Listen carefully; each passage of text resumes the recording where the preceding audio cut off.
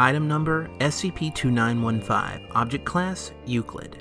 Special Containment Procedures. SCP-2915 is owned and operated by Foundation agents as a typical Wendy's franchise, under supervision of MTF Psi-25, trapped in the drive-thru. Personnel are to maintain all professional standards set forth by the Wendy's Corporation.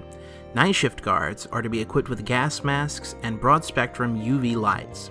The freezer is to remain padlocked. Employees are encouraged to ignore all sounds emanating from within. Description: SCP-2915 is a Wendy's franchise restaurant located in Akron, Ohio.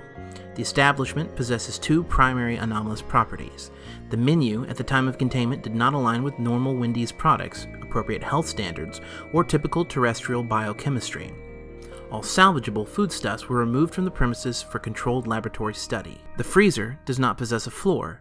The depth of the resulting shaft is unknown. Probing missions have proven inconclusive.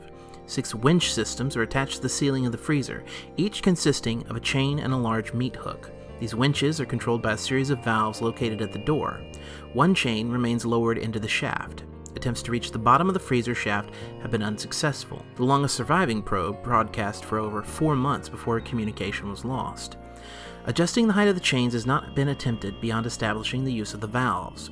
Yellow gas of currently indeterminate chemical makeup will leak from the freezer during nighttime hours, generally between 0200 and 0445. This gas is heavier than air, mildly toxic, long-term exposure will result in damage to the lungs and kidney, and will dissipate under concentrated ultraviolet radiation.